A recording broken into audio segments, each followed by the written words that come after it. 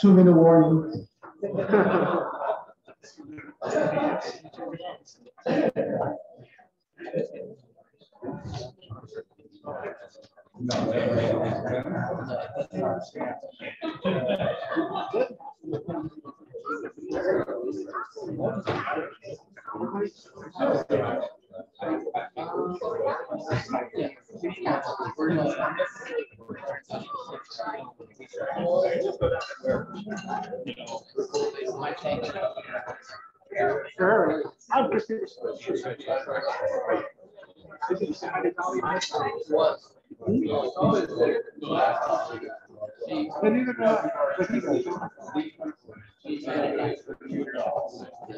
Sure.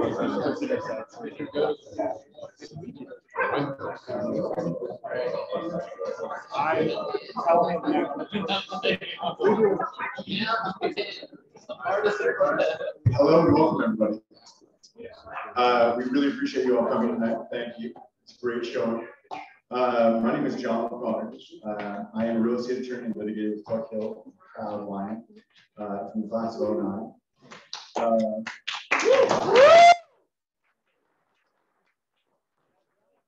I'm also the co-chair of the alumni committee. I'm one of the hosts tonight on behalf of the LMU Real Estate Advisory Council. Tonight it is my distinct pleasure to introduce our real estate market trends panelists.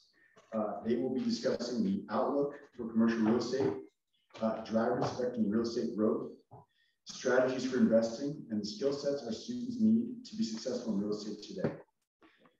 Your fantastic panelists for the evening include Tony Azzi, who is the Executive Vice President of Investments and Senior Director of the National Multi-Housing Group at Marcus & Millichap, and also an alum from the class of 1984. Welcome, Tony.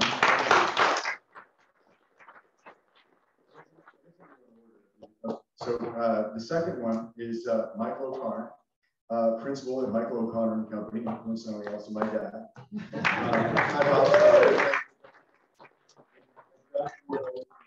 So it's kind of a big deal.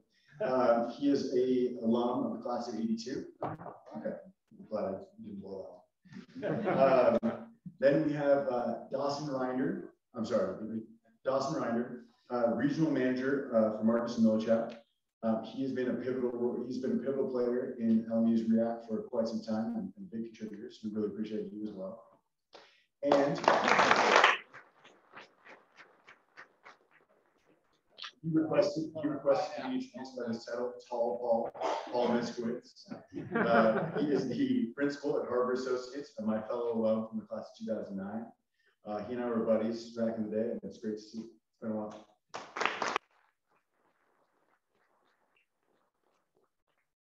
I also need to, I'd be remiss if I didn't introduce Edgard Asensio, who is my unfailing partner in this event and in our alumni committee on REACT.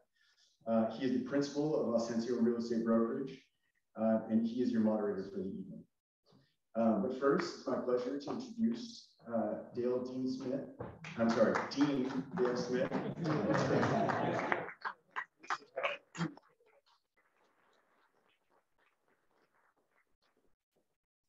Good evening, everybody. We are so glad that you're here. Y'all can hear me okay? Yeah. Excellent. So I'm supposed to do the welcome. So on behalf of the College of Business Administration and LMU, we are truly delighted that you're here. We are thrilled to be in person. And it's really our second big event of the year. We had an event right before classes started, which is where we learned how to use the outdoor plaza for eating and drinking. But it's so great to be back in here to be able to do this event. And I want to thank our panelists as well for being here.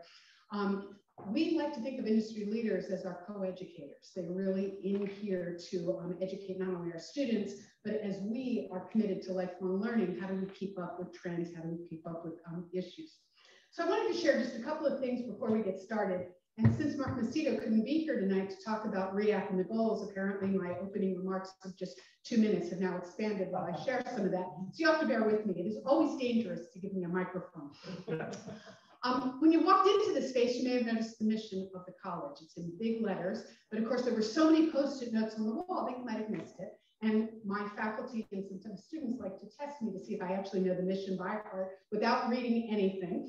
And yes, we advance knowledge and develop business leaders with moral courage and creative confidence to be a force for good in the global community. I do okay? I really did know that. And as you look at some of the Post-it notes, I think that's what gets you really inspired about who we are and what we do. And I would encourage you before you leave tonight to just sort of look at some of them. In fact, one time I thought there was one that was not very good because it was at the very bottom of the wall, and I went to pick it up and throw it out until I read it said, "Work my way to the top." And I just thought that was pretty clever. And a couple of times I have to crush them and say not appropriate for prime time. But most of them really talk about their dreams, their aspirations, what they want to achieve, whether it's an internship, whether it's an entrepreneurial opportunity they want to take advantage of, whether it's a particular corporation they want to go work with, how they want to impact the world. Their hearts, their dreams, all of that is out on those Post-it notes. And when somebody said to me, actually, pave the wall, I think it's time for those to go down. It was like, no, those are never leaving. They keep me inspired each and every day I walk through the building. The vision for why we're all here, the vision for RIA, vision for what we call targeted affinity councils, are to have these different councils. I mean, all deans at every business school around the country, around the world, has what they call the Dean's Advisory Committee. 30,000 feet, they're on the dean's speed dial of like, okay, what do I do now? And, but what was really critical is how can we get advisory councils started and continuing with them where they were closer to the student, that they could keep our faculty up to date with what's going on in industry, being really just in time. And that notion and what we call the TAC, or Targeted Affinity Councils, was alive and well. And shout out to Chris Manning, because I know he was instrumental in getting this one started long before I got here. But I wanted to role model what was happening with the REAP all across the school. And what has happened is these TACs have taken on a life of their own. And I want to say something about my friend Roberta Coleman, who helps me raise money for the school. In case you didn't hear that, Roberta Coleman, who helps me raise money for the school. One more time. What we do. Well, why we do it is what's really cool. And she talks about it as being a three-legged stool. And I love this concept of the three-legged stool because it talks about our primary mission to really provide internships, career opportunities, and mentor our students, the next generation of real estate business leaders. The second leg of the school is that curriculum piece. How do we really ensure that we're providing cutting-edge curriculum to make the students that hopefully many of you will hire to be the best that they can be? And third, how do we raise the funding to provide things like scholarships, to be able to fund new professorships, and something I'll talk about in just a minute, a center for real estate, something that is a real dream of ours that we think we can make happen in the next couple of years. Now, that's what Roberta calls the three-legged stool, but I think all stools to be comfortable need a cushion. What is on that cushion? On that cushion is you guys, it's the network. In fact, let me ask, out on the lawn, how many deals got made tonight? A few of you have some, some hints here? The networking of bringing you all together for events is not only to network with students, but also you network with each other. And there's people you might not have seen for years, or you're meeting people for the first time. And I know I walked into one of those little meetings where a deal was going down. But I share that because those three legs plus that cushion are what makes the TACs so powerful. So I hope to model this REAP with all of our other TACs. We have one in finance, we have one in entrepreneurship and family business. There's a number of them, and there's some overlaps. And ultimately, we want a member from each council to sit on the Dean's Executive Council. So it works like an integrated gear to improve the school and drive the rankings, drive reputational excellence, which is at the core of our strategic plan. And I think we've had a pretty good start over the last 4 years. We're coming to our 5th year and the end of our strategic plan, and we'll be engaging many of you as we write the next strategic plan for the next 5 years. But what the REAP has done is amazing, and I want to talk about this group of people who have made this so huge. Now I'm doing the Mark Macedo part. This is so important. They started something, and I want to thank Mark and Erwin Busey, who's also here and also sits on my Dean's Council, and also knows that I fundraise for the school. A lot. Thanks. Anyway, I wanted to share that one of the things that we wanted to do is the REAP came to me my very first year and said, we want a real estate major. And I said, well, if you hand me $20 million, I'll build you one. Seriously, that's the kind of money that it takes to build the kinds of programs that you see. But I said, we're entrepreneurial. We don't have to start there. I want to get there, by the that way, but we don't want to start there. Let's start with a certificate where the faculty who teach our students are the industry leaders. They're the 4 panelists that are sitting there. There are many of you in this room. And working with my Senior Director for Business Development Strategy, Nola Wanta, Erwin was a key part of that. There are a number of people that were involved in that. I see Larry Calvers is here, our Associate Dean of almost everything. Used to be everything, but we now have an Associate Dean for Diversity, Equity, and Inclusion. And I know I'm going off script, but that's okay. You never give me a microphone. Anyway, I share all of that because I think what's really cool about the certificate is now students get a chance to dive deep in these modules that are taught by many of you, industry leaders. There are some core modules they take, and then they have electives. And we have been able to offer that certificate to students across the university and the law school. So we have students coming and taking these sessions. We started this during COVID. The amount of content that was curated during one of the most difficult times in higher ed actually was what gave us entrepreneurial energy. From that certificate, we're hearing we want more, we want to do more. And I really believe that from that, we will start to build the concept of the Center for Real Estate Education. And we can do it in such a powerful way here at LMU, and we can do it in the center. Now, some of you might say, well, where are you going to put it, Dale? You look like you've got, space is kind of at a premium here. I just want to tell you that the name of the business school is for sale, somewhere between $50 and $75 million. You can have your name on it. You laugh, you think I'm kidding. I am not. So if you can't write that check to me, introduce me to somebody who can. Because what you're doing is you're building the educational experience for the next generation. And as Erwin and I were talking earlier, we were talking about the market and the cost of money and all of that. And his comment was, well, there's a market in every market. So I firmly believe it's something we can do, and I want to do it in my first 5 years here. So those are some of the things that are happening. I want to thank the REAP for the scholarships they give, for the goals, the bold visionary goals they have for what we can do for our students. I'd love to be able to hire faculty to teach courses. We already have quite a few courses that are cross-listed in some of our disciplines.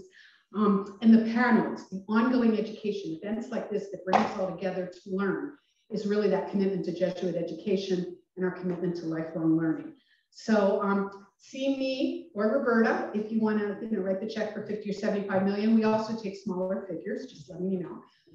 See John O'Connor or Edgard if you'd like to join the REAP and you're not a member. We're a fun group of people. We know how to eat, drink, and educate students.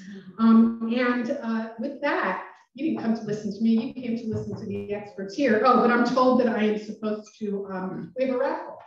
I have no idea what the gifts are, but the lucky winner is, they're on the podium.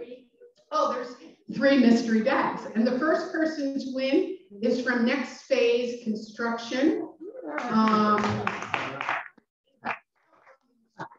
And the winner is Peter Sennett.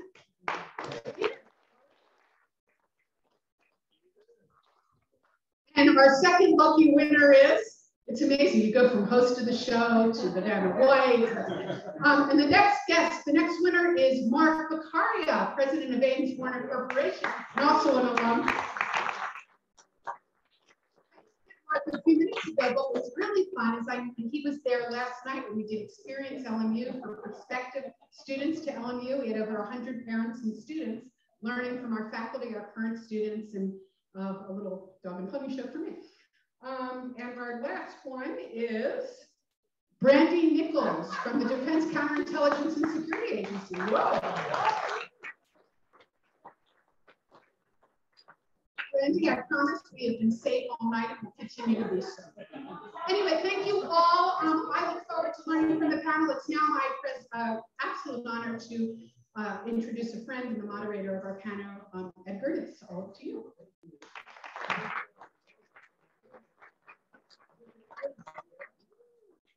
Yeah, remember we first met about 4 or 5 years ago when we first started the group, and at that time, I want to tell you that the level of attendance was low. And look at now, every event that we have over 100 people, and that's because of you. A lot of people that want to see you, they want to hear, they want to know what's going on with LMU. So thank you. Thank you.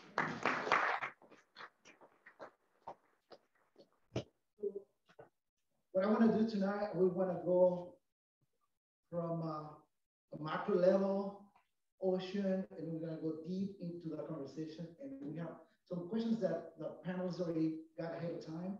And before we begin, I just want to get a feel of the room to see who are the students and parents and alums. So can you raise your hand? How many students do we have? Ooh, okay, so we have about 40%, all right. And alums? Wow, great. And this is the question that I always want to know, and I want to be proud of asking this question. How many parents do we have tonight? Oh my goodness. Can you stand up, please? All of you, all the parents, all the parents.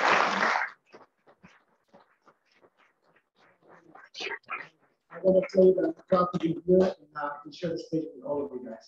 Thank you, parents, for visiting us. Okay. I own a brokerage company in Torrance. I set up my company about 18 years ago. And since day one, I decided to not to go work for a big organization. I just wanted to have my own company.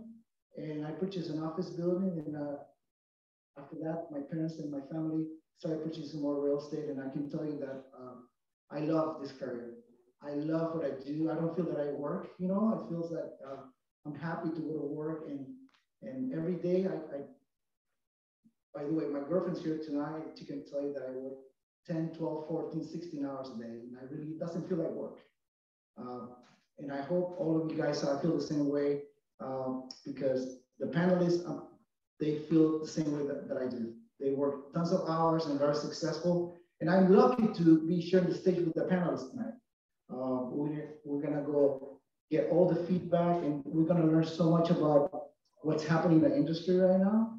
And over the past 18 years, I have seen 2 recessions myself. In 2000, that's when I purchased my office building. I got this property for less than $400,000, office building, more than 2,500 square feet in prime location. And I saw that market went down and it went up again. Then I saw the recession in 2008. And you know, the prices went down and a lot of opportunities. And right now we are living that next cycle. You know, right now we're like in a transitional period right now. No one can tell you what's going to happen in 2 years. I can tell you that much. No one. We can go into more the details about all the interest rates what's going on with the interest rates. But I can tell you that what I want to do tonight, I want to learn from every single panelist what they're doing in their sectors, and I want to get all the feedback possible because what they say I want to practice that tomorrow or maybe tonight. So we're in real estate, we do sales, we execute. In Dale Smith, you executed today to deliver the message, you know, and the message is clear. And I want to show this is it's the same energy, same culture we have, you know. All of us, we have the same purpose. So it's a win-win for all of us, our group to be collaborating with you and also LMU with us. And so tonight, let's get down to learning from the panelists. So here we go. How did you get to start in your career, Mr. Tony Azzi? Let me turn the microphone. Hello? Perfect. So I'll give you the long version. I graduated in '84 with an accounting degree. You know, we all go to get a job. I got interviewed by Tushras International. They hired me and they wanted someone who spoke 3 languages and to be an auditor between Europe and the Middle East. When it came to the pay, it said $24,000. So fast forward, we get invited by one of the students who was here, a good friend of mine, with a group of people at LMU. You can hear me in the back? Okay, here we go. So we got invited to the parents' home in Hancock Park. After lunch, her dad walked in, successful businessman. I sat with him to have a drink. I said, if you're a kid like me now, graduating from school, what would you do? He said, I'd go into real estate. I said, can we have lunch tomorrow? So the next day, I went to his business, we had lunch, and dropped my baccalaureate exam and the accounting and went into real estate school. And that was the beginning of my career. Did residential for 1 year. And one time I was at the dinner party in the Marina, a condo that I sold year after I started. One of the neighbor had issue, I helped him with it. And he said, what do you do? I said, I'm in residential real estate. He said, how do you like making $100,000 a year selling commercial real estate? My antenna went up. I said, wow, $100,000 a year, 1985, that was a lot of money. So he called Marcus and Millichap. At the time, it was Harvey P. Who was managing the office in Encino. Went for several interviews, and 37 years later, here I am. Welcome. Thank you. Yes, sir. All right. So I went to LMU in 1982. I graduated. I didn't know anything. I was a kid that basically had taught tennis and swimming or whatever.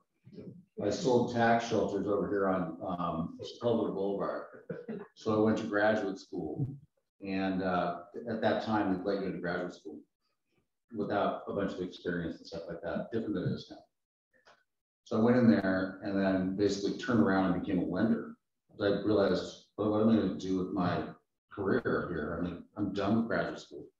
I have virtually no experience that's worthwhile.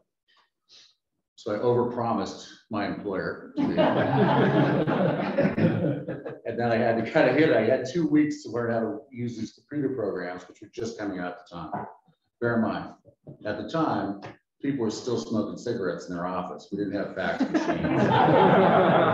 One guy showed up with a hat on, still with a little, kerchief and stuff. And then I went to CV commercial, and then I started out on my own. So I was going to tell you, if John and I just had dinner with Ben Schwab, who's one of your colleagues out in San Francisco the other night, and the owner of your company, George Marcus, I've been his banker. Oh, really? So at least, I got some acknowledgement. Okay, cool. It's not easy working for George. I love George. People say a lot of bad things about people. You'll find this. Real estate is a gossipy industry. It's a hen house. Yeah, sewing circle, whatever you want. And that guy's a great guy. He's been great to me. Keith Berkey. It's a small little world here. Yeah. Thanks for having me.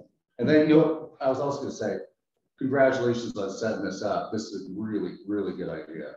I'm glad to see how great my school's become over all this time. I'm so gratified to all y'all for setting this up. We're very happy to have you. I'll tell you the story about Mr. Dawson, how we met. One of my best friends, Damon Weiler, he ran Marcus and Millichap in El Segundo for, I don't know, over 6 years or so. Yeah. And then one day he said, Edgard, I went to San Diego. I'm not in that office anymore. But I want to introduce you to Dawson, who's excellent. He has tons of experience. He knows how to manage people. He knows how to take care of all these brokers with all these issues going on. So I'm happy to have you, Dawson. Yeah, no, thank you, Edgar. And I know some of you guys are probably thinking, how did I sneak my way onto this panel? Edgar mentioned it, but I had the opportunity to sit on a judges panel for one of Mark Macedo's classes. And they were doing like a pitch, like selling an OM and speaking to the upside and all that. And I was just like blown away by these kids that were like kind of checking me on my own financial knowledge of like a real estate transaction. I'm like, oh geez, I haven't looked at that stuff in a while. And it was just incredibly impressive. And I just knew I had to get plugged in with the school and this alumni network and hopefully, get some of the talent that comes out of this campus to come to my office and help drive our operation. And so I got to know Edgard and he invited me to participate tonight, and I couldn't have been more grateful. My story is a little bit different, candidly a little bit shorter than these two guys over here. But I started on the East Coast. I am originally from Annapolis, Maryland. A lot of people in my community worked on Capitol Hill, and so I thought politics was the way to kind of provide a good life for your family. Did that for 6 months and realized it's the worst thing ever, and I'm not made for it. And so I had a family member who was a broker at Marcus in our DC office.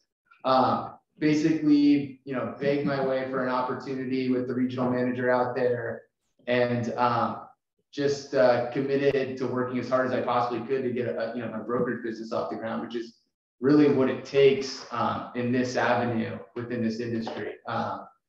Fast forward 4.5 years later, I moved into management. I always enjoyed working with agents more than clients, and so the role suited me well. Marinated on the East Coast for a little bit, and then they moved me out here to run our El Segundo, South Bay, Long Beach operation, and it's been a great move. Hey Dawson, how many agents do you have that on? Between the two, we got 51 agents. And most of them are agents or brokers? Yeah, almost exclusively brokers. Got it. Hey, how many brokers can I hire, including myself? Welcome, guys. I'd love to be a broker, I'm telling you. Woo. Especially when we do our dual agency. It's a broker joke. 2 commissions. Paul, welcome. Thanks for having me. Yeah, happy to see you, Paul, again. Paul has tons of experience in private equity, and we're going to learn so much about your deals that's happening right now. But if you can talk a little about your career, how you started. Sure, happy to do it. So I graduated in 2009. So I was in 40% of the group's seats 13 years ago. So my career trajectory, I graduated in 2009, which was a horrendous time to go into the market. So anyone who's sitting in the crowd and maybe reading the Wall Street Journal every day and getting nervous, don't be. I think recessions are really good times to get into the real estate industry because it forces you to cut your teeth and it forces you to be hungry. The market is certainly not going to give you anything. So yeah, I think it's a great career. Echoing what Edgard said, I enjoy my job. I really love it. My career path after I graduated LMU, I worked for a company as an intern that specializes in flipping apartments. The company is called Dawson Group. They're in Orange County. So I spent a couple of years there, bought $250 million worth of multifamily apartments. Coming out of the last cycle, I didn't want to get pigeonholed as a multifamily guy exclusively. So I went to another company that did office and industrial, kind of fix and flips. And then I wanted to see the world from the other side of the table, from kind of the big money side, if you will. So went to work at a Boston-based private equity company called AEW. And then from there kind of realized, working for the man is nice, but I really want to take entrepreneurial risk and I really want to do it for myself. So in 2015, I started my own company, buying office buildings. And in the last 7.5 years, we've bought about $1.2 billion worth of office across 34 transactions. Our markets are largely in Southern California and Denver. So we've been active in office. It has certainly changed a lot in the last 24 months with COVID.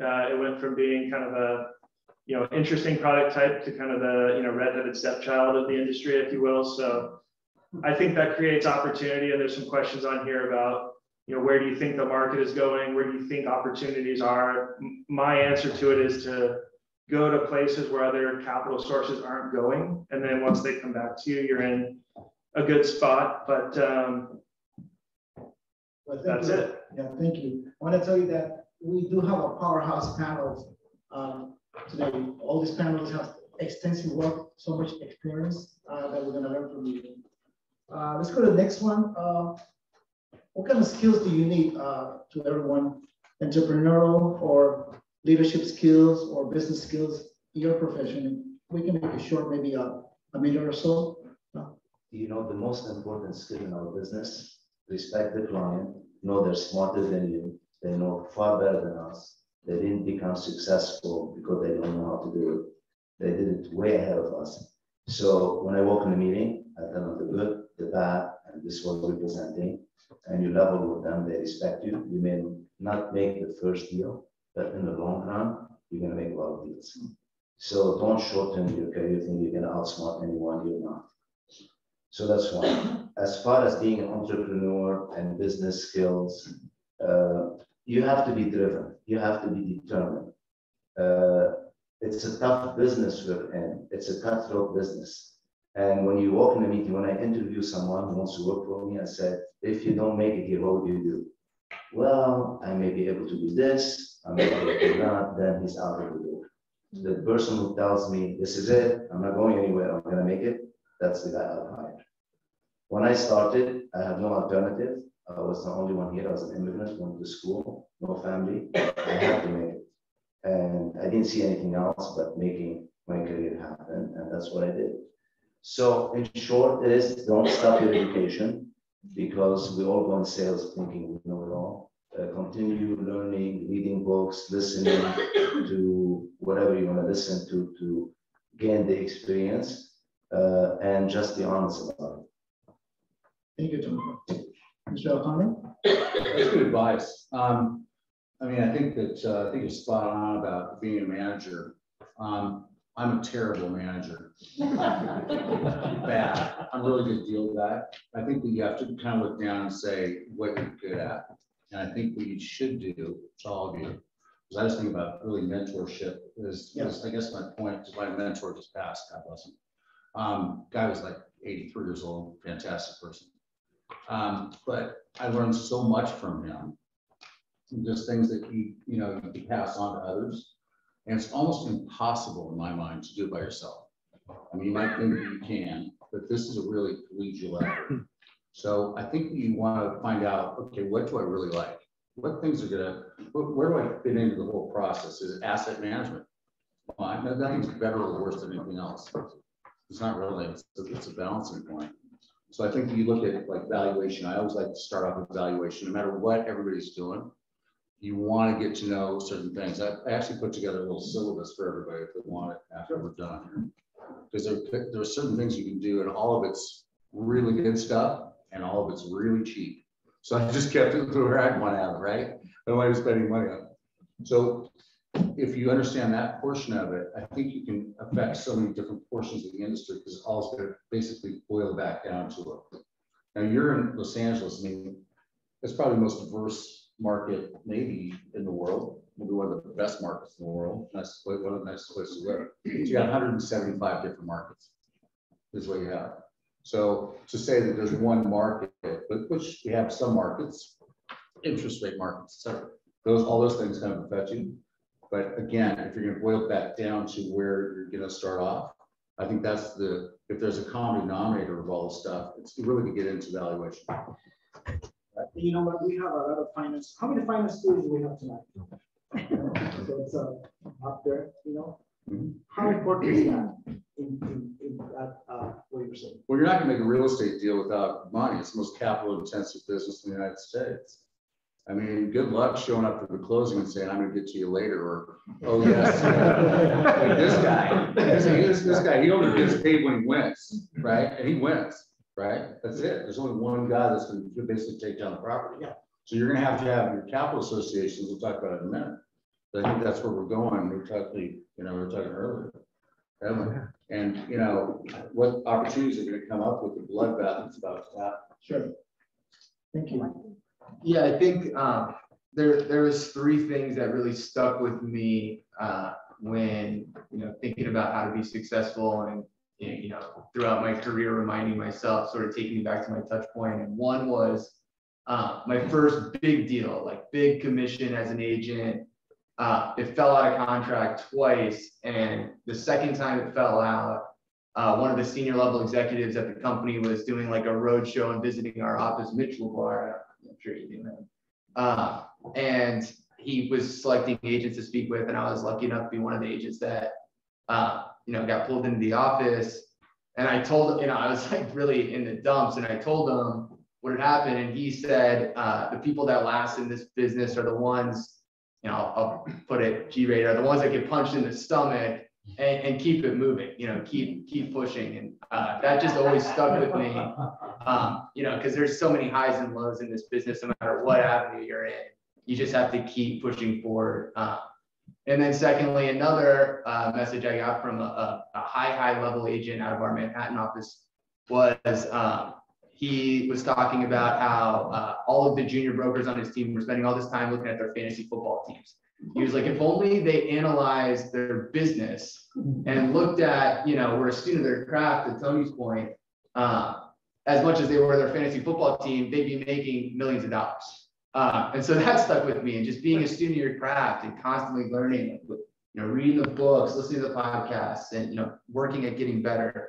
And then just my own mantra, if you want to make 1% type income, then you have to do what 99% of the population is unwilling to do, and just outwork the majority of the people that you're either in this business with, or that are just trying to make it happen for themselves. That's a great saying. I like it too. I really like that. I won't take too long because these guys have all had great ideas, but I do think that tenacity, drive is important.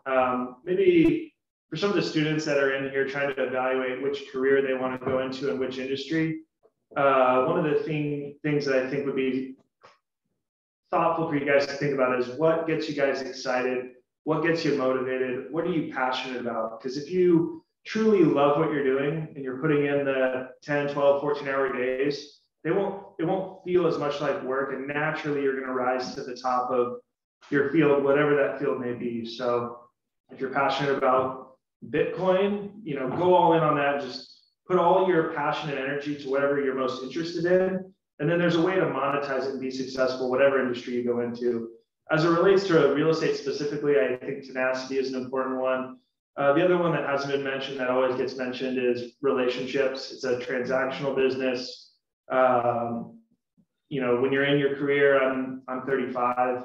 I have 20 years of runway with my peer set. So if you do something that's, not on good ethical grounds, or, wasn't handled the appropriate way, you're totally isolated from that relationship for my next 20 years of my career. So I always try to think about making people feel good about each transaction, and not negotiating so hard where you take the last dollar off the table and really upset someone, which could affect, a longer term trajectory and a longer term relationship.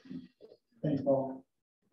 So now I'm going to set up the stage. So we're going to go deep and dive into why we're here tonight. We want to make sure that we get the secret sauce from all of you guys. So just to set the stage, the past 2-3 years, the market was on fire. I mean, I specialize in 1031 exchanges over the past 15 years. I have developed a model to identify properties. And I can tell you that in the past 2-3 years, my volume of transaction exponentially increased, the past 2-3 years. As you know, property values without even raising rents went up. To give you an example, about a year and a half ago, this property, I did a BPO, brokerage price opinion, at 1.5, and 6 months later, I sold that property for $2,050,000. And it's just my clients are astonished at the prices. That's so much appreciation happened in the past 2-3 years. But this is the past, So now we're gonna know what's gonna happen in the future, today, tomorrow, in the future. Nobody can tell you what's gonna happen in 3 years, but we can get a feel of what's happening this year, next year. So let's talk about the acceleration of appreciation. So there's less appreciation going on right now, the slowdown in the market. And Tony, in your business, can you tell us about what kind of corrections have you seen in the market? Well, the correction, I think, started last June. Yeah. When you feel the phone start ringing. That's right. And something is going on. Yeah. And when you start seeing ads and people advertising land permit approved for sale, it's always been the sign from the 80s, the 90s, developers trying to bail out before they get it themselves and trying to pass it off to someone else. So what we have seen, the rent has been stable since COVID. When COVID started, rent went down, the vacancy went up, but since then, the rent came back up, vacancy became really low, and prices maintained. Federal government dumped so much money in the marketplace, everybody had money. And like nothing happened, and business was as usual. Now the second part of the summer, I mean, this year we'll do probably around 44 transactions, which is very good year for us. We're still busy. We have another 11 transactions to portfolio. Yeah. We're very lucky and blessed in the way we do our business. Yeah. I like that market. We've seen correction probably at this point 8 to 10% so far. I think the correction is going to be far deeper than what we've seen. Yeah. See, this, I believe history repeats itself. If you look at the chart, if any of you have researched from the Great Depression to today, every 7 to 8 years, you're going to have a downturn of 3 years or 4 years. This cycle has been going now from 2010 all the way to that's 12 years. Very unusual cycle. And it's fictitious cycle. And how long can it continue? And now we're seeing the result of it. So the good thing is, as a broker, you can make money no matter what cycle you're in, if you're a good broker.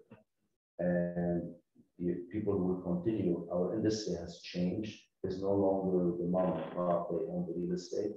It's professional people in real estate. And if these professionals are not buying and selling, they're not making a living. So it will continue. It's going to come back. You're going to have a break probably for 6 months. Everybody is cautious to see what's going to happen and where the dust is going to settle. But will come back as strong.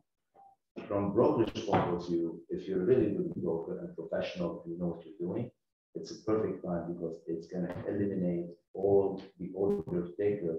Just they get in the business for 3 years when the market is up, they live on your food, and they so in the tough market, this is where we thought that it was an easy one. Because our client, they need us for more, they need our expertise, they need our knowledge. So we jump from being broker into advisory role and brokerage. And that's far more valuable. It's so amazing that correction is not necessarily bad, you know? No, correction is not bad at all. That's right. No. Well, it depends if you're the guy that's being corrected. Yeah, that's definitely appropriate for space. So I don't think it's going to be like during the saving and loan crisis in 1991, 92, 93, where I sold building in 91 for the lender in foreclosure, and the people they bought it, I resold it for them in foreclosure again in 94. That was a tough market. Yeah. I don't think it's going to be that bad, but definitely there will be a correction. Which actually we can jump into the next question, which is how do you anticipate this will compare to past cycles, 2008, 2000, and S&P? It's a very good question. So a lot of you probably don't remember, Michael will, and a few of us here in the room as well. When I started the business in '86, it was when Reagan changed the tax law into a lot of syndicator basically have left. You couldn't depreciate building in 15 years, the fast double-digit depreciation, everything became long-term. So a lot of the syndicators, they were just putting doctors, attorneys, and deals just to shelter. That went away. So that was a very small cycle, and then it picked up. We went strong all the way to 89, 90, it hit. So what was going on? A lot of construction. Lenders were giving 80% loan to value. Developers were very smart. What they did, they used to rent an apartment, give 2 months free rent. They don't disclose it to the lender. And they get a bigger loan so that 80% was 90%. So when 90 hit, and now tenants are moving out, they said, hey, if you want to renew my lease at a lower rent, I'll go to the next building. Now your debt to service that, your income to service that debt is gone. And the equity you had, that 10% equity, evaporated so quickly, and they gave the piece back to the bank. Today, we don't have that fundamental issue. I think lenders are very smart. The way they've been lending, very conservative. So the first segment in the industry I see that's going to be hit is the people that went with the bridge financing, buying real estate, going in, they're going to buy tenant out, increase rent, rehab, and resell or refinance. Those are going to find themselves in a position where, okay, nobody's going to refinance me. My business growth is not what it used to be. Interest rate was 20.5 to 6%. Either you're going to have the capital to come in and to save the investment, or the bridge lender is going to end up with it. So that's the first segment, I think, of where you're going to see the change. The second is a developer, same thing, they bought land, they do the original, they're getting the entitlement, it's taking forever, interest rate has gone up, construction costs has gone up. They have to unload, if they can unload, don't do that. But the regular apartment building or retail, that people can in with 40, 60%, you're not gonna see those foreclosures. Yes, it's gonna be difficult to operate down a little bit because you're gonna lose some tenants. You're not gonna have formation of household, for example. I'll give you an example. People are doing loans. A lot of them, young kids, you know, doing loans, making a lot of money. They're not gonna make the money they were making before. So what do? Either they're gonna become a roommate with someone because they can't afford their rent, or they move back home. So the escrow officer, so it goes to the title company. So even though we don't have a lot of development, they say we have shortage in housing, but we don't have formation of household when this hits, and they lose jobs. And this is what we're gonna see them throughout the year, frequency going up. But if you put 40% down, you're gonna survive. It's gonna be tough, but you survive. Basically, you have enough equity there, you know? Absolutely. Yeah. Dawson, by the way, if I can jump, just to put in perspective, right? So this year, the Fed increased rates 5 times. Like to Tony's point, right? 3%, now we're at 7%. So that's the weight rate. They're gonna meet two more times this year. And just basically 3.25 point, and there you then go. 3/4. That's right, 3/4, another. So right now we're at 3% more and another, rate hike. So the next question that I have for you, Dawson, is what's the difference between the last recession, right? Keep that in perspective with the Fed, what the Feds are doing, and what's happening right now in market conditions among your broker fellows and your transactions that you're doing. Yeah, I'm an interesting person to ask that question because I was a freshman in college during the last recession. Oh, is that right? So, you know, I'm happy to refer to Michael or Tony on this, but I do have some perspective being in management that I'm not in the weeds, and you know, I get to kind of look from like the 30,000-foot view on what's going on with my team. Sure. You know, 51 brokers, like we said, that are trying to make a living in a market that the conditions are a little bit more challenging than what they've been. And by the way, your brokers, which area, just to get a perspective? South Bay and Long Beach. Right. So I think Tony mentioned it. You know, the obvious difference is that the lending policies are just much more responsible this time around. So you're not going to see these crazy foreclosures. There's still a ton of liquidity in the market. You know, we are still averaging 3 to 4 offers on every single one of our listings, you know, assuming that they're appropriately priced and we're not just trying to hit like a record price per unit. The benefit of being in a firm that focuses on the middle market is the motivation to sell isn't because when we looked at our 10-year IRR, you know, in year 8, we were maximizing the property and it's time to unload it. It's because we have a college education that we need to liquidate for. We have some sort of health issue that's come up that is causing us to have to unload the property because the management burden is too much. So from my team's perspective, it really is just continuing to do the fundamental brokerage practices, which is reaching out to people in an advisory capacity, putting together market positioning and pricing analyses for them that allows them to get a comprehensive look at their property and what options they have in front of them, and then helping them pick the most profitable course of action. So while I can't really compare it to the previous recession, since I wasn't even sure I wanted to be a commercial real estate professional at that point in time, what I can say is that as we move through this, downturn or slowdown or recession, even if it's slight, there's still going to be deals that are happening because of the amount of capital that's in the market and just the needs and motivations of the private client sector to have to move their property at any given point in time. And Dawson, you set up the stage for Mr. O'Connor and Paul to give me your comments on that. Who goes first? Paul? I'll go first. Yeah, I would say just to set the stage, Dawson and Tony both work in multifamily where values maybe have gone up plus or minus 40 to 50% the last 2 years. So there's kind of this massive like capital appreciation event that probably wasn't sustainable. So I think it's important to kind of frame everything in context where, you know, if Tony thinks values are down plus or minus 10%, it is off of a pretty elevated ramp up in appreciation. So that's one thing to point out. From my seat as an office landlord, we didn't get the party that Dawson and Tony had the past 2 years. We've been in a recession for 2 years already. So welcome to the party, guys. So, you know, from my seat, my perspective, I'll frame it maybe on what I've seen relative to the last 6 months. With interest rates increasing, I think values in our space are down an additional 10 to 25%. Just probably, yeah, in the last 180 days, 6 months.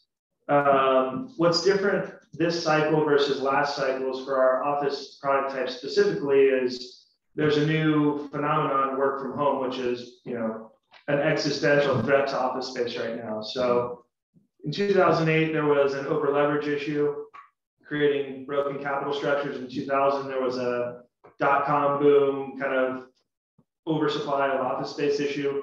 This one's more existential in nature on, hey, will people go back to work in the office, and will they do so in a more meaningful way? And what does the future of office look like in that context? So I think as an office landlord, we're in for kind of a bruiser of a recession. We're already in one, and I think we're gonna get hit harder with rising interest rates. Additionally, there's some secular things happening where institutions are now bailing on the office sector, where traditionally, these are kind of the biggest money managers in the world. Traditionally, they were maybe 35% of their holdings in office. They're all shedding and bailing on office now and trying to get down to 20%. So they're going to try to shed half of their office holdings. There's kind of a limited supply of buyers in that arena. And then on top of that, you have rising interest rates. And on top of that, you have this existential question of, will anyone ever come back to my beautiful, shiny office building? So all sunshine here on the bluff.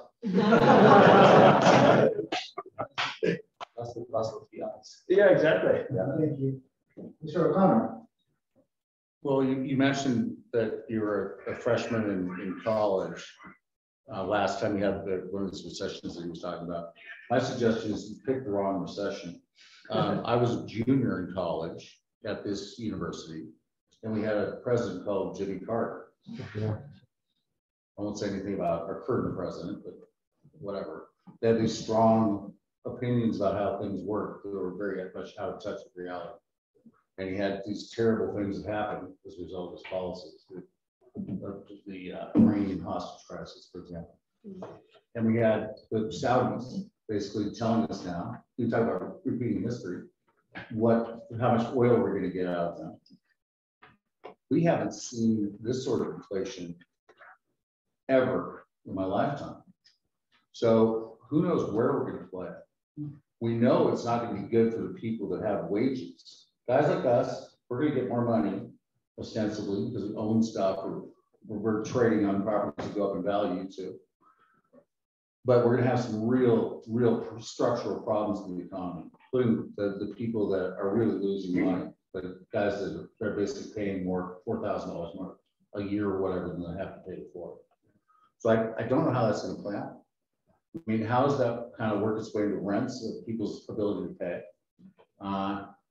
We don't have enough low-cost housing. We don't have enough of any kind of housing. I talked to a friend of mine that I called me got a quote from today. He said there were probably 15,000 units a month, something like that, in the United States that were short of housing. How does that work? You know, we've got to have low-cost housing for sure. We've got to have housing that's closer to employment for sure. But if we don't have that engine that creates that, we got some real problems. And so, you know, now you have runaway, you know, the net lease market used to be able to buy something, for example, with apartments. Guys go out and they buy an apartment building at a 5 cap, or say a 7 cap. Well, they buy it at $14 million. It's great. So now the cap rate on $1 million, a 7 cap is worth $14 million. Simple as math. At a 5 cap, it's worth 20. Guess what? I just paid $6 million. Fantastic. guess what? That works in reverse too. These guys, your comments are confined primarily to Southern California. Very, what I consider a very insulated market. If you look outside of this market, you look at markets where you're doing that same thing. I'm going to go and fix it up. I'm going to put in new refrigerators. I'm going to put in new tops, whatever you're going to do, carpets. And you say, okay, I'm going to put in some money. And then I'm going to walk away. I'm going to bring in a capital partner. By the time I'm done with that deal, I'm going to make $3 million. Great deal, right? Unless it turns the other way. And that's where we're at. If these rates sustain themselves, and bear in mind that when I was in school here, when I was, my junior year, we were talking about rates at 12 to 14%. And there's no reason that we can't go back there.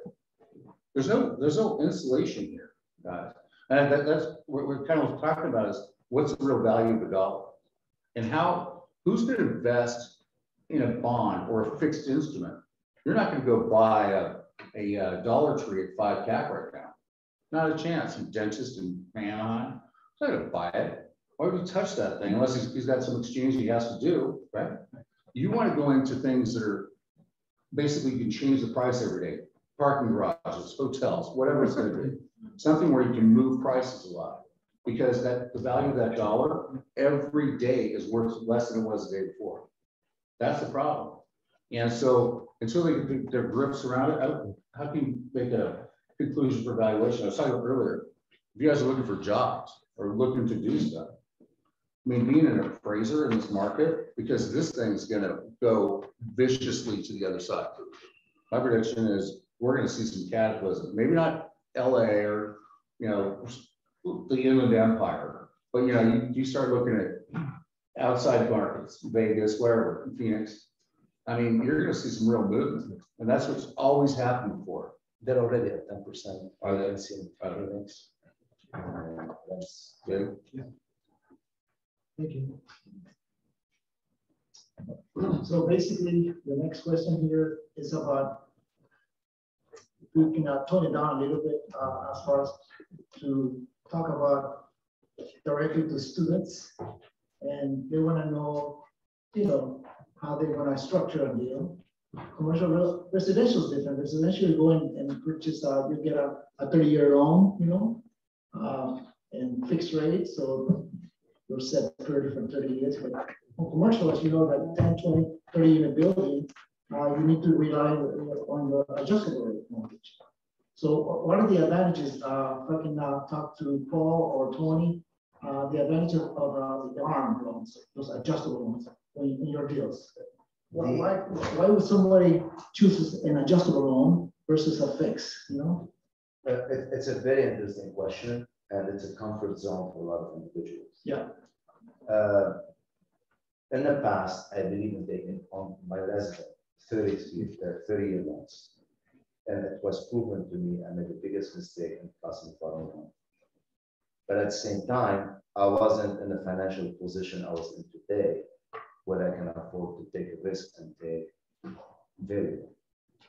So I was at a point, my bank came to me and said, you want to have 2% loan, 10-year interest only?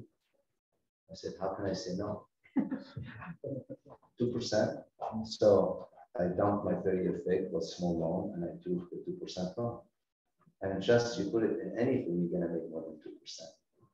But I'm in a position also when it comes due, if it's 7, 8, 10%, I can write a check and get out of my loan. So what I can say to people is, to me, it works. A lot of my friends, they like the variable because they can afford to pay it off when it comes due. If you can, and you're on a fixed income, you have a job, and this is what you're going to be making year after year, you're better off probably with a fixed rate loan and to be safe. Now, when it comes to the apartment building, I'm not an expert in a single family home. But when it comes to apartment building, number one, it's very difficult to get fixed rate financing from anyone. The loan that we see in our industry is 5, 7, 10, and it gets more expensive when you get into 10 years, 7 years, and 5 years.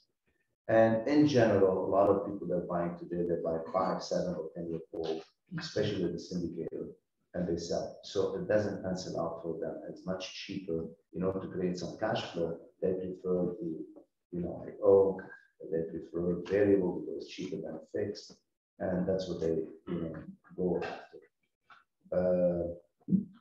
So what's the second part of the question? Basically, 3-arm, 5-arm, 7-arm. The 3-arm is too short, in my opinion. When you're buying an apartment building and you take 3-arm, you can't, by the time you get in, you try to turn it around, try to create value, rehab. 3 years, they go really fast. Personally, I like to see minimum 5 on my investment, and 7 is better. 10, if the rate is not that different between 7 and 10, I'll take the 10, but I'm comfortable with the 7. That makes sense. Paul? Tony hit it, but for the students, high level, it's a risk reward game, so it depends on your risk tolerance. Using an example, maybe a fixed rate loan would be 5%, and your adjustable rate loan would be 3%. So financially, it's cheaper money, but it has the variability of like what's happening today. 3% turns into 7%, and now you're backwards versus a fixed rate loan. So it just depends on your risk tolerance. It's cheaper upfront is the reason why you would do it. But yep. Yeah. But in general, Paul, not too many people keep their loan after they take it. 7 years, 10 years, they sell their home or they refinance. It's historically, nobody keeps that 30-year loan. The other thing, so the number of benefits. The other thing I would say is you can usually get more leverage and more proceeds when you borrow interest only. So maybe the property can only support 50% leverage if you're amortizing it. If you get interest only for a shorter period of time, maybe you can get 60 or 70% leverage. So you have to put up less equity, less down payment. It amplifies your returns. That's the reason to do it. So that's your strategy then, to purchase, let's say, a 20, 30 unit building. That would be the next question for Dawson or Mr. O'Connor. What are your strategies to purchase developed commercial real estate under the current market conditions? What kind of strategies can you share with us? I don't know. I mean, it's very, it's hard to give advice. Like if you're already in a deal and you have your business plan in place, it's like, back to your, what kind of financing do you want on your property? Yeah. How long you stay there? Do you want to own it? I mean, are you trying to like replace a tenant? Are you trying to move, the cash flow up by putting money into the property? Are you, trying to subdivide a piece of it out? It's all about your business plan. So, I mean, but in terms of like deals going forward, we're working on a very large deal. We just lost one. Mm-hmm. The cost went up. It's in Austin, great market. Yeah. The cost went up from, I think it was 51 million to $68 million in the course of less than a year. And we were all like, we came in with capital and they still might do it, but the developer had to come up with more money because we had a pretty full loan. It was a participating loan. But so I'm going to give you a bunch of it. I'm going to charge you a certain amount for this, and then the additional money on top of it, I'm going to get to participate in your profit, right? So, but it blew because it just couldn't, it couldn't sustain itself. Rents had gone up too. Austin's a great market, great place, but rents have gone up too, but it wasn't commensurate with what had happened. So this inflation stuff is really, it's going to limit development a lot. So that plan, scrap it. We made another one up in Idaho. It's a hotel deal, and they had condos upstairs went from, we were $1,250 a foot. It went from there 3 years ago, two and a half years ago, to $2,700 a foot. Why? Because people are moving out of the coastal environments or retiring, whatever they're doing, and it's a very thin market. So it's really market specific as to how your plan's going to work. It's like, it's impossible to tell you what's going to work in one market versus another. Sure. That makes a lot of sense. Yeah. I think if you can afford to, you should wait. This might not be good for the brokerage business that I run, but right now, seller expectations haven't quite met the reality of the market that we're in, and so you have a pretty substantial pricing gap between seller expectations and buyer threshold. And it will be bridged once the Fed stops hiking rates and the 10-year treasury kind of settles into place. And we become a more stabilized market. And so if you can afford to wait before you deploy your cash or buy maybe your first deal as, you know, a young developer or new principal, then I would wait, let the dust settle on the debt markets, and, you know, let pricing come back to an appropriate level with the market, and then strike. When that is going to be, I don't know. Right. Well, in my opinion, Yeah. and the way I look at deals now, it's a little bit different. It's definitely very difficult to determine what the value is going to be. Yeah. But I will still buy in today's market personally for my own investment. But the way I look at things a little bit differently. If I'm buying a rent control building, my rents are low. I know I don't have a downside on the rent because my rents are already low. So what's going to affect me is the rise in interest rate. So you're going to buff up your expenses, increase your vacancy, and buy it at a certain cap that's going to make sense and cash flow with the interest rate. If you can get the deal at that number, you buy it. If not, most likely you're not going to get it because, as Dawson said, the seller don't adjust for 6 to 8 months, and the buyer adjusts 7 months prior to anything happening. So that bridge has to take place, and the broker are going to play an important role to bring buyer and seller together in order to make things happen. So deals are still being made today, but far more difficult than a year ago or 9 months ago. I see myself far more involved now in the negotiation between the client trying to keep deals alive. And someone has to give, every side has to give to make things happen. But it doesn't mean you stop doing business. There are ways of doing it, but you have to be cautious. So that's a trend. Go ahead, Paul. Yeah, I think from the office perspective, where we have so much uncertainty on what the future is going to look like, we're spending a lot more time looking at what other uses can go into an office building. So we own a building in San Pedro. It's a 13-story office tower. We basically didn't do any tenant leasing. We got the project re-entitled for apartment buildings. So it's entitled now for 228 apartments. And you can't afford to build that construction because, like Michael said, costs are shooting up exponentially, but you have the bones and the kind of base building. So all you really need to do is kind of carve individual units into the floor plate of the office. So I think that's an interesting take. And I think there'll be a lot more of that in the future of real estate, you know, taking projects and changing uses. So we're doing that from office to resi. We're also doing that on some buildings we own in downtown Denver and other locations. We have office buildings that we're going to try to turn into industrial buildings. So there's higher and better uses and ways to be creative, and people are so down on office that they'll just delete, you know, the offering when it comes to their inbox. But our view is there's a price for everything. John, you have a question? I do have a question. So in our downtown office sector, San Francisco being my home base, we have such a lot of people lacking. They're never coming back. Yep. There's an estimate that we're about 30% that are being used currently. We have 10% that are actually being occupied by bodies. So 30% that are actually being rented versus bodies after 20 hours. How do you convert these giant high rises with the TIs that we need for plumbing, you know, electricity, etc., to change it from office to actual housing? Yeah, it's a great question. I think office is actually will be a great source for new affordable housing because, as everyone identified, it's such a need. The answer to the test is you need to buy something cheap enough for it to make sense. But just to throw out some rough numbers, maybe it's like $200 to $250 a square foot to actually take a vacant office and then mold it into apartments, putting up drywall, putting in plumbing for kitchens and bathrooms, and picking beautiful colored backsplashes. Definitely not my specialty.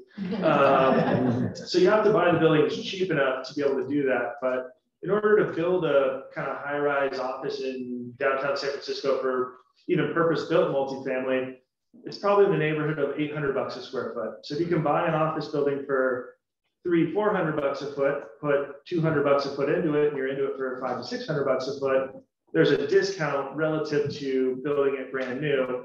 The challenge is you just have to wait for pricing to get low enough in order for that kind of business plan to unlock.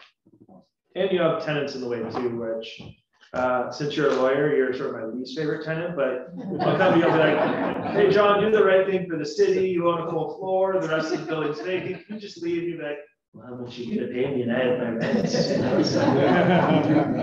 Entitlements too, so. Yeah. Exactly. I was gonna say he's not moving back in with me. So.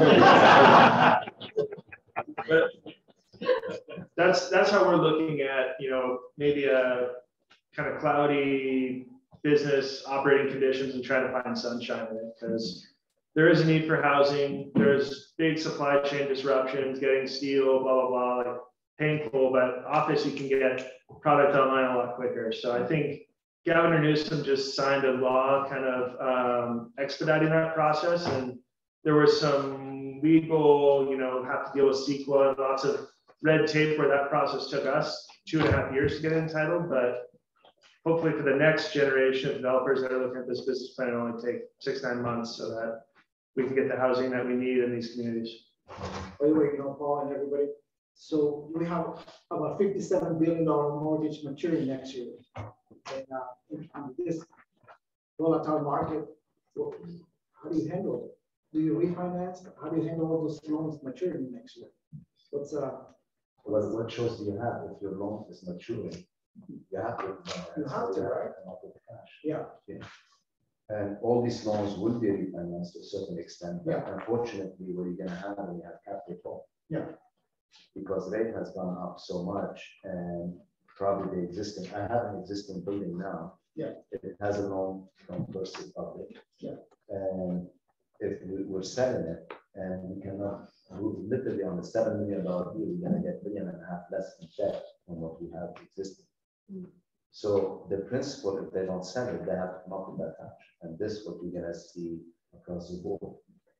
Capital call or sell. And this is where the opportunity is gonna be for the brokerage. You're gonna step in and be able to sell these assets, if not from the principal, for the lenders. So basically, that's the next question that we have. Are your lenders wanting to take properties back if the LTVs are out of whack? You know, that your debt service coverage ratio is too weak. You know, it's what's happening. A lender never really wants to take back a Never, property. right? They're not set up for it unless there's loan to own programs. Yeah. We've all heard that sort of thing. But Yeah. so that's a very small microcosm of the market. I think that lenders in general do not, or they're really, you know, I mean, I try anything. If you're actually, you know, you're stuck with a building that's underwater, time to go talk to the lender. And there's a workout market out there, and we've done a bunch of workouts. Unfortunately, it's never that much fun. And so you basically go in and say, I can afford to pay you this much. Maybe they'll ask you for some check that you have to pay down, whatever. If you're underwater, you know, where the loan is actually, and it's going to happen shortly, where the loan is actually worth more than the property. In our city, in San Francisco, you know, you've got buildings on Market Street that are, what, Dan Cressman sold at $700 a foot, and now they're worth maybe $200 in my mind. You're going to have real loan losses. In Nashville, Tennessee, where you have people moving from here, a bunch of guys, you know, moving out of here. They've been moving out of here and buying a house. Well, you have a house for $200,000. You have your house for $800,000, and I have my house for $1 million too. Well, now you want to go fishing. You decide, oh, I'm not going to do it anymore. I'm going to sell my house. Well, who cares if we sell it for $800,000 except for us? Because we just lost all of our money. I just lost like all of my equity and then some of my debt. So there's real, in some of these markets, there's real exposure. And wherever you have like that kind of dislocation, I think you have real opportunity to, because some people are just going to walk and they're going to, you know, it's probably, like I said, around here, pretty limited because you got everything's gone, right? But other places where it's not as big, you've got a metro area of maybe 1 million or 2 million people, you're going to see a lot of action. It's coming, and it's going to happen really fast. And lenders in general, you know, they always threaten you that they're going to come after you with some lawyer. It's going to come after you and say they're going to, you know, they're going to come after you and kill everybody, but they really don't want to. In the state of California, I mean, I don't know how many judicial foreclosures there were last year, but I'll bet you it's less than 10, right? So they don't come after you In other words, if I guarantee a loan and they say I'm gonna come after you, you have one form of action. You're gonna foreclose on the building. They're not gonna come after you. They're not gonna, the boogeyman's not gonna hunt you down. But go in first, go in nice, try to work it out up front and say, this is what we've got. This is the real life projections. Here's what we're working with. You're not gonna do any better than us, or you guys can take it over, right? You're gonna see that. You're gonna see really basically the residential market's different when we talk about it. But so you're gonna see that, and then you're also gonna see basically guys going in, they're gonna see some bankruptcies going around too. Do you think those lenders would be flexible? I'm just thinking about the previous cycle before 2000. When I got in the market, there were so many properties in receivership. You know? Yeah. And that was like about a year, 2 years. You know, all this property, the banks got it back, and they assigned a receiver. You know? Well, I think Paul mentioned, like, I think that, and I would agree that people are a lot more responsible these days. And I think that they've got better information. They're not making crazy loans. We were talking about way back when. They're not doing that, you know? So I think you've got like real rent rolls, real operating statements. And they have really good like information because the information system is changing.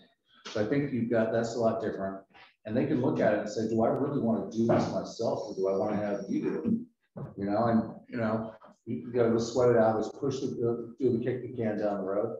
I think that's going to be the majority of it. So you think that they're going to be a little more flexible than in the past? No, I don't think they're going to come in and shoot everybody. Yeah. Anybody else? I agree with that. I mean, we're from an office perspective, a lot of our values are getting closer to the loans than multifamily land, where everything's been unicorns and pixie dust until like 6 months ago. So yeah, in our interactions with the lenders, they don't want to take back the properties. The values may be kind of right on top of where their loan balance is, but they don't have the asset management team to effectively run these assets. And to the extent they have a sponsor that they trust and know that's going to continue to work the deals hard, they're much happier to kind of try to come up with an agreeable solution. And there's a business plan for them doing the last cycle, the 08 to 12 cycle, where they worked with borrowers, they gave people time to let the markets recover, and then they didn't have these massive kind of losses that they otherwise would have. They would have kind of cut bait on everything in 2009. So it's time for our crystal ball, everybody. What things going to happen beyond 2023? Tony, Mr. O'Connor, Dawson, Paul. You know, it's hard to predict. I mean, it depends what the interest is. And some people are saying by the middle of next year, the Fed probably will go to the state again because they see if they have a huge recession. Nobody can predict. Next. I looked at the price of a gallon of gasoline, and like Barack Obama was said, he could judge his presidency and his popularity by looking at what the price of gas is. So to the extent that that number is very high, I think we're going to have very high interest rates. To the extent that that number comes down, I think that if you had one barrier, one thing to look at only, that's where you're going to have to look. So to the extent that they stay high, I think we're going to be where we are now. To the extent that it starts moving away, then there's going to be a lagging effect. Who knows how long that takes? It's, lag times we spend hours talking about, but maybe 6 months behind, a year, where you have like people can actually afford their own lives again, and they can afford to pay rent, etc. So that's a real crowd. So if I were going to say one thing, that's where I would look. Do I think that markets are going to get better? Always are going to get better. It's the United States. It's going to get better eventually. It always does and always will. But this is going to be a serious hiccup in the road. People are going to have to make serious adjustments to this. I think,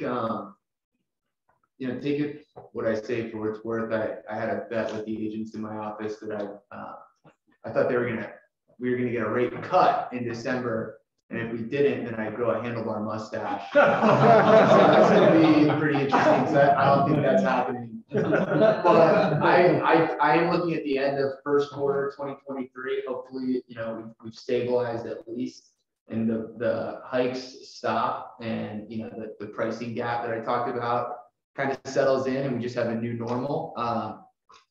And I think there's some exciting things happening locally. You've got the eviction moratorium burning off in February of next year.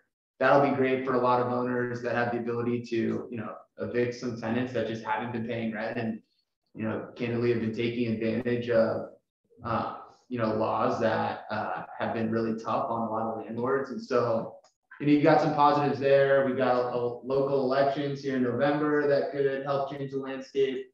So I'm feeling very excited heading into next year and beyond. And like Tony said, there's always a market to make money, just as long as you know what market you're in.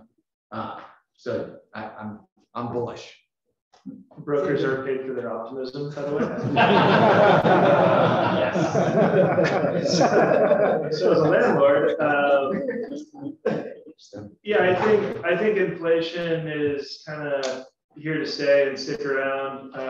Right now, investors are kind of evaluating a double whammy of pricing inflation and trying to understand that from a risk standpoint and what it means vis-a-vis the Fed continuing to increase rates. Additionally, on top of that, they're pricing in recession risk in the beginning of next year. So, risk premiums and the returns that people are solving for are going up, which means that pricing is going to be going down, at least in the short term.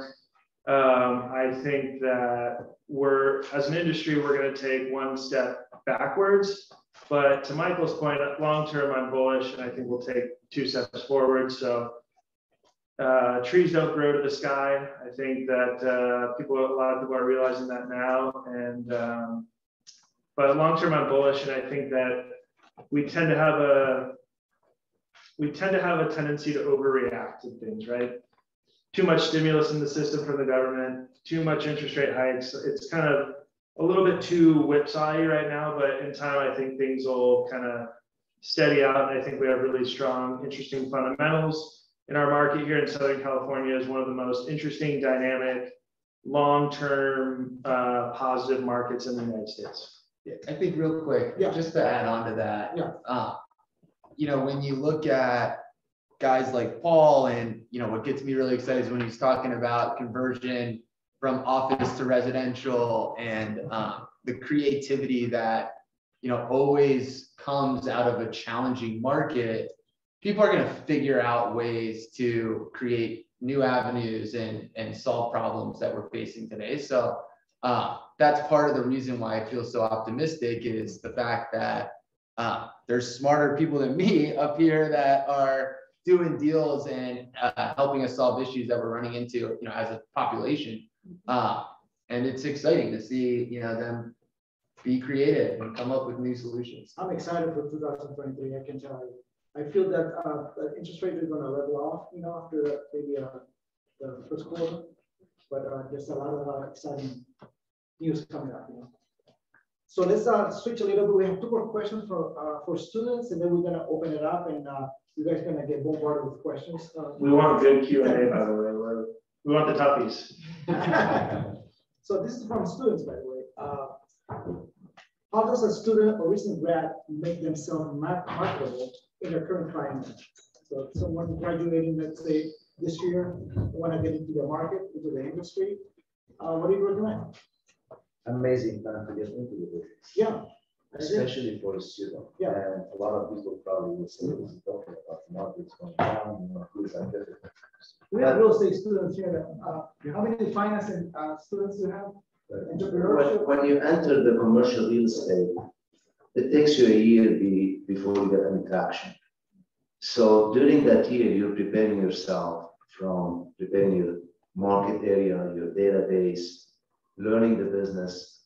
Make sure you work with the right team of people who are expert in what they do. And within a year, you're going to learn the industry more or less. And so during that downtime, the senior agent who is teaching you has a lot of time in his hand to teach you. In an up market, he doesn't have time to say hello to you. And this is So my feeling is I entered the business, the commercial business in '86, and we had a slowdown at the time, and it was perfect timing for me. Plus, when you're making these calls, clients are willing to listen to you more than in the past. So don't be discouraged. Our business is always going to be there. Whether the market goes up, down, people are going to transact no matter what. Just do your best, work hard. It's going to be definitely harder work than before, but that's okay. If you're not made for it, don't join the business we're in. And this question for all the students in the back. What skills set would you recommend students focus on as they enter the real estate market today? We have a lot of students who want to become brokers, they want to become agents, they want to set up their own brokerage firms. What skills do they need, like now? Consistent, be determined to succeed, work super hard and smart. And I said earlier, be honest to yourself and the client, represent their best interest, and you're gonna succeed. And work hard. Don't take no for an answer, just keep pushing. Thank you. And my favorite thing I say when you're going through hell, keep going. So we're gonna have a 6-7 minutes of Q&A. Question for anybody? Let's make it quick. I'll be quick. How confident you guys the Fed's gonna actually slow down and pause? Yeah. He's still basing stuff on CPI. Moody says that CPI should only be down until June. What do you guys think about? I mean, they're talking about pausing rates, but his playbook keeps saying bump, bump, bump with 8%. It's not going to happen until much later. So you guys are talking about March. Do you guys really think that's going to happen? No. No, maybe not. No, I think you should, I think if you look historically, we're talking about history repeats itself. I think you go back to Volcker and Carter administration. The Volcker paused. Yeah. but Powell's got talking to about got nothing to like that. 21%. Yeah, no, We're talking about you have to get ahead of the price of inflation. This whole thing was like, all right, we're at 8%. I've got to get rates to 8%. Yeah.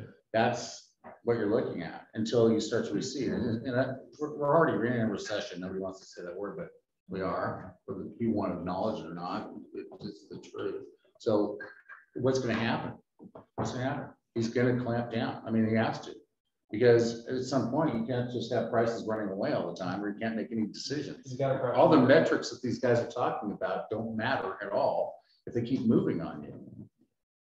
But How do you make a decision on cost when the cost keep moving? But the problem is the interest rates he's expecting aren't necessarily addressing the core issues of our inflation. Energy costs are going to go up because they're capitalizing on the commodity they have now. Right. You know, you're not going to see housing going down until you actually have enough supply.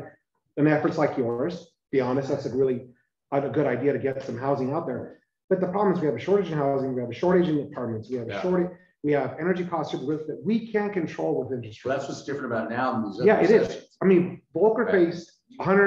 faced 30% GDP debt. Yeah, We're at 120. It's a Yeah. totally different market. it is. And the problem is measuring things by CPI is that we're not really addressing the major issues that are causing our inflation. Yeah. We're just kind of throwing a bomb at it and saying, No, I hear you. hopefully it works. I mean, that again, it's just a guideline. That's the last time we had, that's the last I kind of pretty much conquered inflation. Yeah, well, Volcker did the right thing, but You it know, might not be the right we thing. keep talking about shortage in housing. Yes. There is no shortage in housing except low income housing. We have vacancies. Drew, you have vacancies in your building. So if there's shortage of housing, why do we have vacancies? There is shortage in low income housing, that I agree.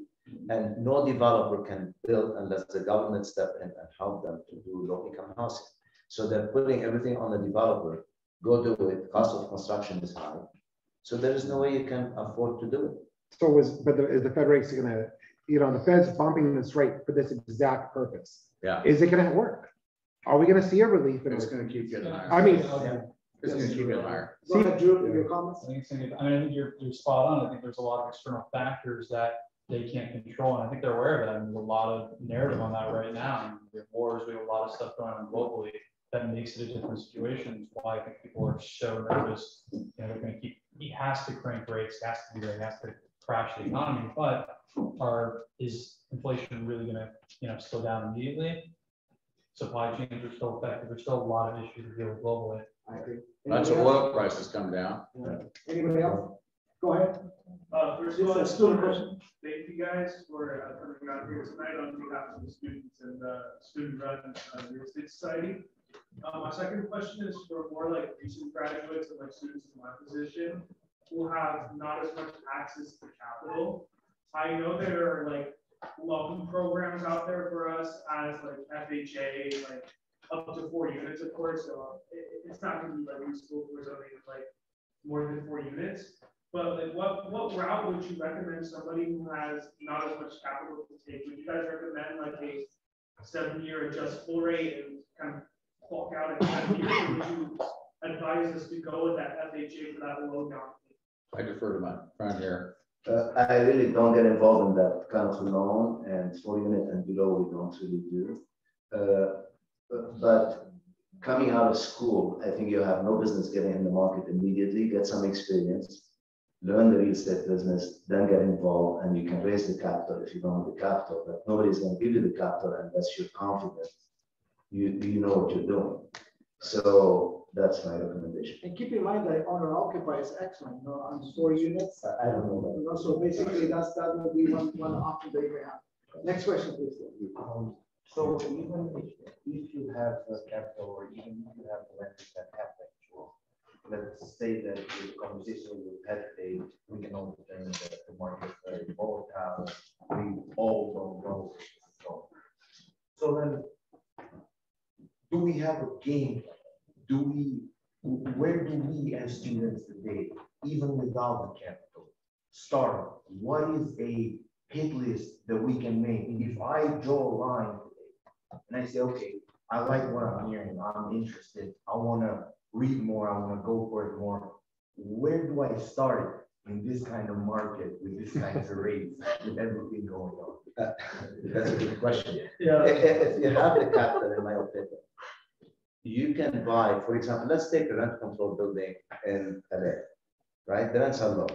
If you have the capital to buy it and you're long-term player, you're always going to do well because your rent are not going any further down. If you're making money when you buy it because you put enough down, you're not going to get hurt no matter how bad the market is going to get. 10 years from now, you're going to look back and say, I'm glad I did it. If this is what you're looking for.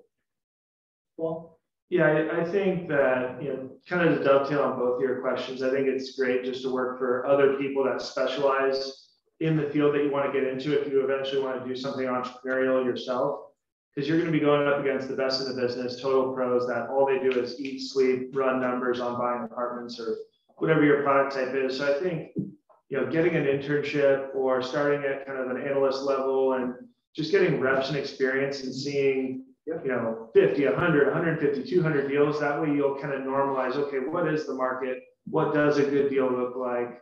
What is my risk tolerance? What would I have done in this company's position? I think is really invaluable experience rather than just saying, hey, I've got some money or my grandma's got some money. I'm going to go buy a 7-unit. I'm going to do it in this city and just barreling in headlong 2 or 3 and you pick one. Like, I think getting the reps, getting the experience is important. Now is a particularly probably difficult time to get into the real estate industry. So, you may have to alter your expectations for yourself on, hey, I'm going to get a XYZ job. Maybe you end up a ring lower, or maybe you end up as an intern out of college, which can be kind of like, hey, I didn't go to college to be an intern or whatever, but those are all valuable learning experiences. And, I think one message I would have to the students is go somewhere where you can learn, because the relative income on what you would make at one shop or the other, if you get in a situation where you can learn a lot, the whatever $70,000 versus $60,000 starting salary kind of means nothing if you get that knowledge that you can turn into bigger bucks or experience for yourself down the road as your own entrepreneur. excellent recommendation, Paul. We have a question here. That was one of the best, that was a great thing to say. I have a number of students that are interested in getting into one, in particular, second generation real estate family. But internships are important. What are you looking for? What would it take for you in this market to hire or bring in an intern? What skill, and not mean just dedication and hard work and ethics, and I mean specific skills. For me personally? Well, Yeah. That question is to every single one, if you don't mind. Yeah, that's excellent question. These are juniors and seniors. Yeah, for me specifically, there's, multifamily you underwrite using Excel, Microsoft Excel by and large. So you go to a shop, you get their model, you learn how the variables work. For the other commercial product types, you use a software program called Argus Enterprise. Having a mastery of that, if you're going to take an acquisitions track, which is what I do day to day, is kind of an important must-do skill set. So there's Argus certifications. You can do it, nights, weekends, Christmas breaks, whatever. But rolling in and saying, hey, I'm Argus certified, I'll work for free. I have a great attitude. I'm still a student. I want to learn and I just need reps and I want to get some level of experience. I think it's important. And for me in my career journey, the hardest job for me to get was my first internship. And then once I got a foot in the door at the internship, the other positions just start building on yourself. And once you're in the door, it became easier and easier, but just breaking in, I think is the hardest. And you have to have tenacity to do it. You have to be ready to email 50 people and say, I'm only going to get 1 or 2 calls back and not be discouraged. I just want to jump in on something real quickly. So the Argus certification for students in the room, our REAC actually sponsored and supported our students getting Argus certified. So I want to thank the REAC because that wasn't something that we could do out of our operating budget. So the fact that the REAC supported it allowed a few of our students to get Argus certified last year, and much appreciated. It's great. Dawson? Yeah, I think, I'm always looking to hire, good, competitive, professional individuals. I think, there's very simple things you can do as a potential candidate, things such as a follow-up email after an interview, being genuinely curious within the interview and asking to reach out to other brokers. The agents in my office are always looking for talent, which, it's hard to find. And so, showing just a basic capacity of the financial operations and terms that go into a real estate transaction will give you a leg up. But I would say just persistence and, professionalism, believe it or not, it separates you from the pack. Thank you. Mr. O'Connor? Well, it kind of depends on a lot of this is brokerage based, right? We're talking about a lot of brokerage stuff, but there's a lot of other things in real estate too, like what you do is not brokerage based at all. So I think that, I would pair what you guys say there about, the artist program, which is fantastic, by the way. Because that's real value. You can use somebody to do that. But generally speaking, with what I do, they're just going to hang around and listen to phone calls. Because it's like, in 3 months, you're not going to get it. It takes a year at least to start to even understand how to do your job. I think that one of the best places you can go, there are 2. One is being an appraisal associate, where you're just going in and you're getting that stuff down because there's so many things that have to do with like back to value. And then the second is working for a lender. That's a really good perspective because everybody's going to end up talking to a lender. A lot of people, most people won't be a lender, but they will, then they have a little empathy for the other side.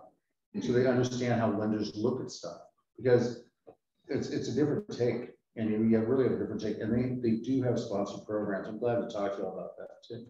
I think there are a lot of different avenues, but once you get these guys up to speed on, artists or what have you, then you have a chance of getting something at JP Morgan or, you name it around. Everybody's looking for that all the time because they want to recruit in their own company. I think there's actually Got it. Okay, we have one question on that. Yeah, you guys briefly talked about the foreclosures. Just for us that haven't ever gone through one, hopefully, what's the time frame on foreclosures and how does that affect, how does that go back to the market? When do the creditors come in? Yeah, or just like a little bit more. We haven't seen foreclosures for a few years already, right? That industry. But what's your feedback on that? Just the time frame and the mechanics. Yeah, how does that work? Yeah, so effectively, the project can't cover the debt service or you're out of time and you can't put a replacement loan. However you got yourself into your pickle, typically it's a 3 to 6 month foreclosure process where they kind of are sending you demand letters and you got to do this, you got to do that, and if you don't, they basically there's a judicial process they go through to. Thanks, Paul. Thanks, Paul. We have 2 more questions and we can wrap it up tonight. Go ahead. Sure. I got kind of 2 questions based off of a couple of things I heard you say. Michael, you mentioned a deal in Idaho. I was just wondering how you go about approaching things like at a distance, like out of state or. Well, so it's kind of an odd story because I have a house that I grew up in that's literally, maybe 1,000 yards away, maybe less, 500. And the guy is a developer that I know from Silicon Valley. And he was kind of stuck with this thing in town. It's like legendary. You can look it up, the hole in Ketchum, Idaho. And if you look that up, you'll see it. So basically, I just started working on it because I was like, you know, we can get this thing done. So I provided a construction commitment for a period and I did it. And then what happened was they got replaced by a group that came in with all equity. And it's just, you know, it's a rare deal. It's in a ski resort. It's right on the corner. It's kind of this sexy thing. If you want to, go give my card and I'll send you over the package as long as he's cool with it. But, you know, it's done now. They're the last stages of the process. But what happened, the whole gig in that kind of deal is that you want to drive down the remaining bases in the hotel rooms. The risk is that you don't have enough rent coming in from the hotel rooms to pay all the debt service or whatever you've got left in the property. So what's happened is price tags went up, but our values in that instance went way above where those were. And it just, now we can just dump it back into the project. So, you know, it's a $100 million deal. It's when you're done, it's going to be, we'll have probably $40 million up in the other portion of the building just because of the condo sales. So and they're all pre-sold. So these guys are writing some pretty big checks around. But price tags just went crazy, like Jackson did. All the American ski resorts, Jackson's, Aspen, and Valley, etc. They all went off. Park City, Mammoth, you know. So those kind of markets have gone like that, and it's just a weird deal. Just like so much about it is timing. He worked on the thing for 14 years. So I didn't do it. Did I go calling him? No. They kind of. We have done it, but I should have done something a kid, really. You know, probably your age or something. So we have enough time to do this. One more question. Anybody else? Yeah. So my question is directed towards Mr. Azzi for the most part, since you mentioned that there's a severe shortage primarily in low-income housing. I work for a general contracting company in project management, and our team has stayed the same size, and we keep taking on bids for more and more projects, primarily in Southern and Northern California.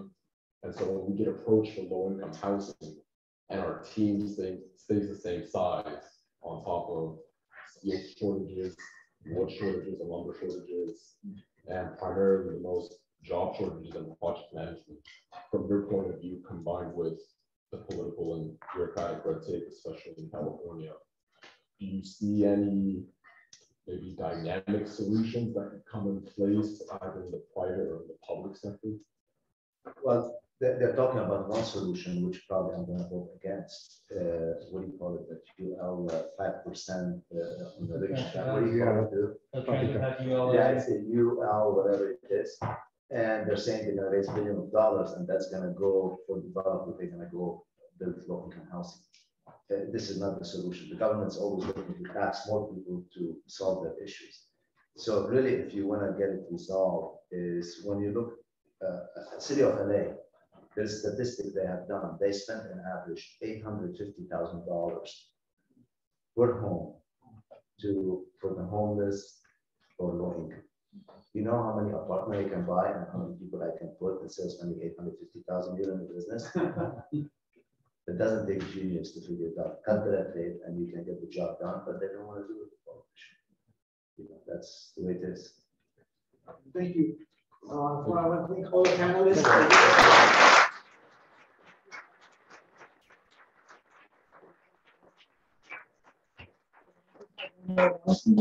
Erwin, I know we have our certificate program, and I just want to invite everybody who wants to have any comments about or assistance or sponsorship or financial assistance that you can give us for the certificate program. Let us know as well. Please reach out to Irving. You want a few words about the program, Irving? Yeah, so we're very pleased about the certificate program. I want to personally thank Dale Smith for embracing the program and letting us roll it out. We're going to have 12 seminars this year. We had 36 graduates that received certificates last year. Anthony just taught a class. There was over 100 participants in that class. I would encourage you to take all the seminars. And the reason being is the level of talent of some of these seminar leaders is phenomenal. And you're going to learn something each and every day from each of these people. We want to continue to keep the content fresh and really drive value, so you have real world experience of what's going on in the market. This was phenomenal, by the way. I really appreciate everybody taking the time to do this. I learned a ton, and I can't wait. I was thinking we should really come back and say this was Michael Connor's prediction. What actually happened. We're going to be way wrong. As long as there's no liability associated with it. We didn't give financial advice. We do that. Exactly. Just like In order to keep in mind that we also, it's hybrid, the program as well, you know? It is, yeah. In Anthony's class, I think 60. Yeah, about 60-40 virtual and in person. Yep. We did it in here, right? In 100? We did it upstairs. Oh, upstairs in 300. Yeah. Yeah. I mean, if enough people come, we can get this space. And how many more classes we have this year? Yeah, we have another 10 coming. So it's. Can we go in a warmer room next time? Right? Yeah.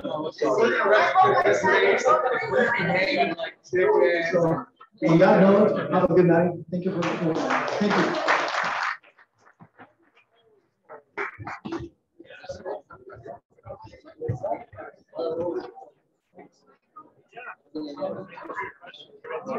you.